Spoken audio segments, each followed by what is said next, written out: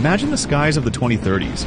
No dogfights, no Top Gun nostalgia, just phantoms. Machines that fly faster than Mach 2, vanish from radar, and command swarms of drones. Front and center, America's F-47, the 6th generation stealth fighter so secret, the Air Force only showed 2 pictures. Unit cost? $300 million? 3 times an F-35. Enough to buy a small island. Washington calls it air dominance. Boeing calls it salvation. Taxpayers call it a mortgage. But December 2024, Beijing crashes the party. A J-36 trijet in Chengdu, a J-50 Delta in Shenyang, 2 6th-gen prototypes in the sky the same day. Just proof China's sprinting for the crown. That's the fight. America bets on tech and money. China bets on speed and shock. The winner decides who rules the world. Chapter 1. America's Big Bet. March 2025, Washington dropped its own bombshell. Boeing, not Lockheed, walked away with the crown. The contract for the U.S. Air Force's next generation. Air dominance fighter, the F-47, America's first 6th generation jet. The sticker shock hit first. Early estimates pegged each F-47 at $300 million a unit, triple an F-35. Do the math. A single squadron runs to $4.5 billion before spares, training, or fuel. Congress nearly choked. The Pentagon didn't flinch. The message was blunt. Pay now or lose air dominance later. And the specs, that's where it gets nasty. The F-47 isn't just a fighter, it's the quarterback of a digital kill web. Combat radius, over 1,000 nautical miles. A full 25% more reach than anything flying today. Top speed.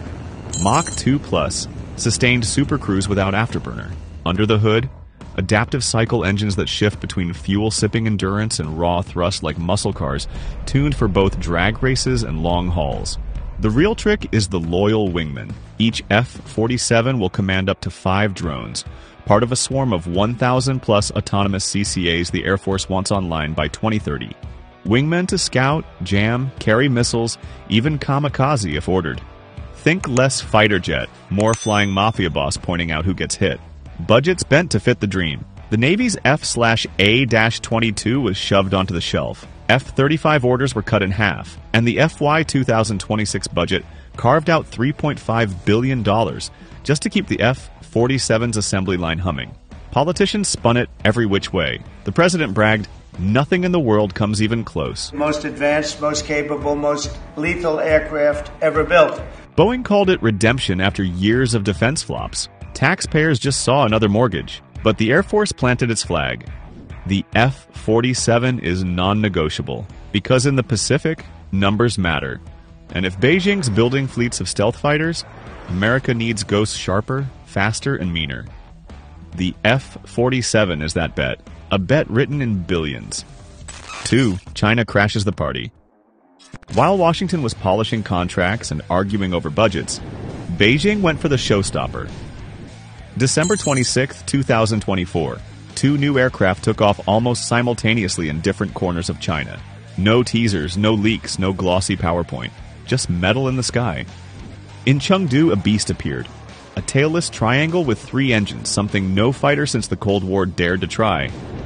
Analysts quickly dubbed it the J-36. Its shape screamed all-aspect stealth. No vertical tails, control surfaces serrated to eat radar waves, engine exhaust buried deep to hide the heat. It's big, too. Photographs suggest a wingspan broad enough to rival the US B-21 bomber prototypes, with whispers of a 25-foot internal weapons bay. That means long-range missiles, maybe even hypersonic payloads tucked inside a ghost-shaped fuselage. And Chengdu didn't come alone. Up north in Shenyang, another silhouette, the J-50. This one looked leaner, a delta-shaped twin-engine stealth fighter, likely a rival to America's carrier plans. If Chengdu's J-36 is the heavyweight bruiser, Shenyang's J-50 could be the knife fighter, possibly even destined for China's new catapult carriers. Together, they're a 1-2 punch. Air dominance at home and power projection at sea. The kicker? Both jets flew with escorts. The J-36 had a J-20 stealth fighter as its chase plane.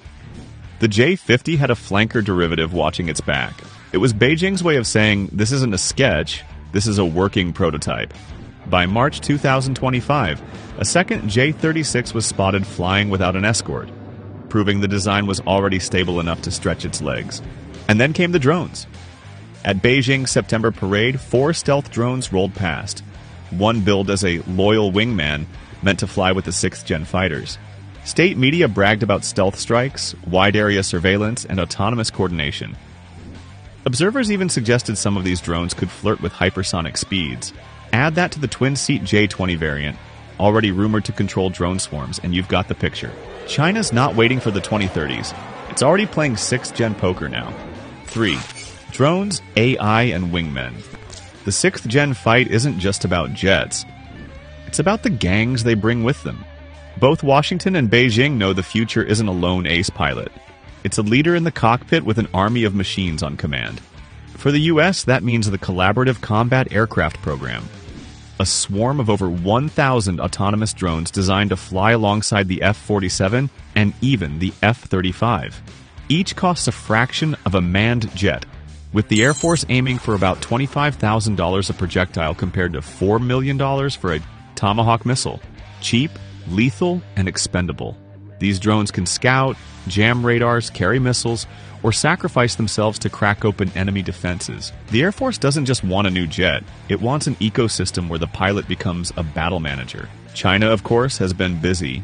At the 2025 parade in Beijing, the PLA rolled out 4 new stealth drones, one described explicitly as a loyal wingman for its 6th-gen fighters. State media boasted they could coordinate autonomously, conduct stealth strikes, and saturate wide areas.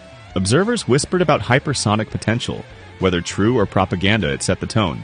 Add to that the twin-seat J-20 variant, widely believed to be a drone command node, and you see where Beijing's heading, a networked force where machines carry the risk and pilots direct the storm. So forget Top Gun dogfights. The next war won't be aces trading missiles. It'll be swarms of drones taking orders from stealth phantoms, filling the skies with algorithms and expendable airframes. The F-47 and the J-36 won't fight alone. They'll bring their armies. 4. Budgets, politics, and punchlines. Here's the ugly truth. 6th-gen fighters don't just fly on fuel, they burn money. America's F-47 program alone is projected to swallow $20 billion between 2025 and 2029 just to get prototypes airborne. Each jet, $300 million a copy, 3 times an F-35. Enough to buy a private island with a runway already built in. The Air Force wants 185 F-47s and a swarm of 1,000-plus drones under its command. So you're looking at hundreds of billions before the decade is out.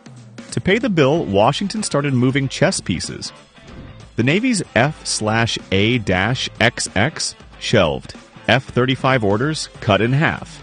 The fiscal year 2026 budget carved out $3.5 billion just to keep the F-47 line alive. It's the Pentagon's version of robbing Peter to pay Paul, except Peter flies carrier jets and Paul builds stealth ghosts. Meanwhile, China plays a different game. No public hearings, no budget fights on C-SPAN. They just roll prototypes out of hangars and drones down Beijing's boulevards.